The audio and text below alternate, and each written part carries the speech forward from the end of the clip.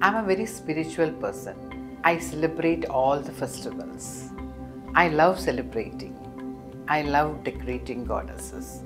I love interacting with them. But I really don't know much about their religious practices, or I always look to have knowledge beyond the spiritual practices. And this is a story somebody has explained to me about Navaratri, and I felt it is so meaningful. And when you know stories remains always in our heart.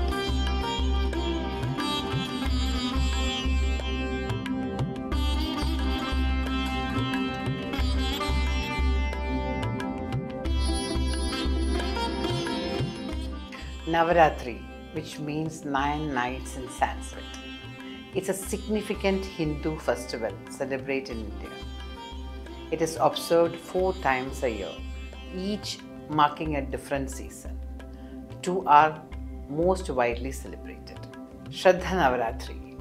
This is the most famous and widely celebrated Navaratri, occurring in the month of Ashwin, which is September to October. It marks the victory of goddesses Durga over the demon Mahishasura, symbolizing the victory of good over evil. It's a time for the renewal and purification. Devotees fast, pray, and perform rituals to invoke the energy of goddesses Durga. Chaitra Navaratri. This takes place in the lunar month of Chaitra, which is March to April. Chaitra Navaratri marks the beginning of the Hindu New Year according to the lunar calendar.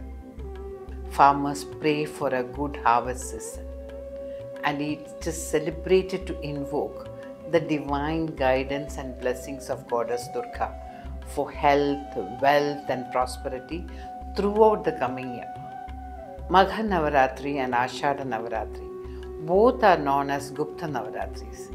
This is observed during the lunar month of Magha and Ashada, which is January and February, and in June and July.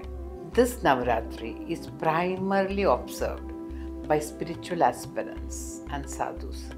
It is considered as an auspicious time for tantric worship and practices. It is mainly dedicated to the worship of the most secretive and powerful form of Goddess Shakti. The ritual and the practices are often meant to attain spiritual upliftment and power.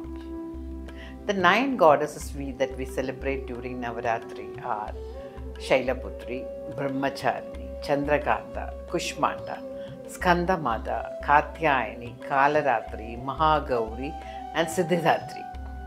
Their iconography, their looks may be very different because they have been evolved as per the culture and time of that particular region.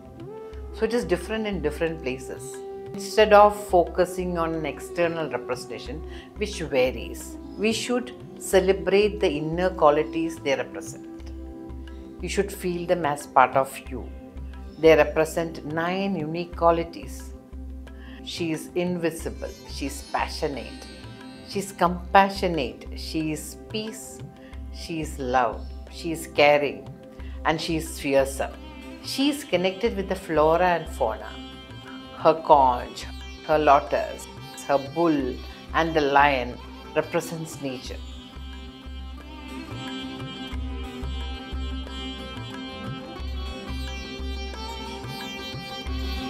Shailaputri, in her name itself you will see Putri. An infant form in yourself.